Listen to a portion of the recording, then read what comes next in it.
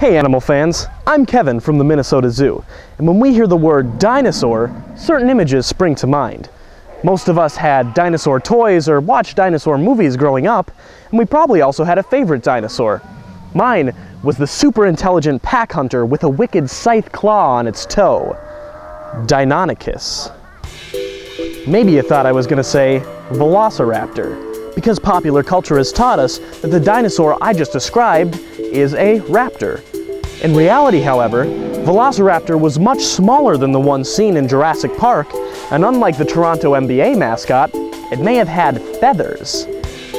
But if Velociraptor was small, feathered, and didn't necessarily hunt in packs, what other popular dinosaurs have we been misled about? Well, for starters, there's Brontosaurus, the long-necked dinosaur that should never have existed.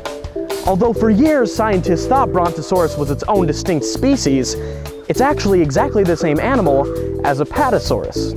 And since the name Apatosaurus came first, Brontosaurus is simply a superfluous synonym.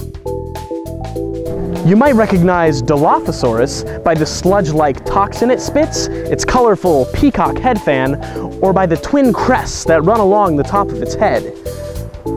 Or maybe just by the crests. Dilophosaurus means double-crested lizard, but there's no actual evidence to suggest that it could spit toxins or that it even had a head fan.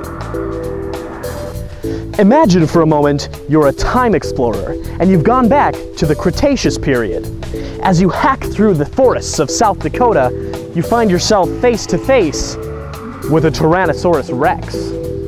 Now your first instinct is to remain absolutely still because Tyrannosaurus's vision is based on movement, so if you don't move, he might not notice you. Then you get eaten. Because Tyrannosaurus's remains suggest it had at least fairly good visual acuity and a great sense of smell. So your best bet in that situation is to run. Because there's still some disagreement among scientists on whether Tyrannosaurus's legs could propel its massive body faster than a human can sprint. So maybe not everything we've heard about our favorite dinosaurs is true, but then again, it's difficult to study animals that nobody's ever encountered in person. Probably the closest you can get is the summer dinosaur exhibit at the Minnesota Zoo. But be careful.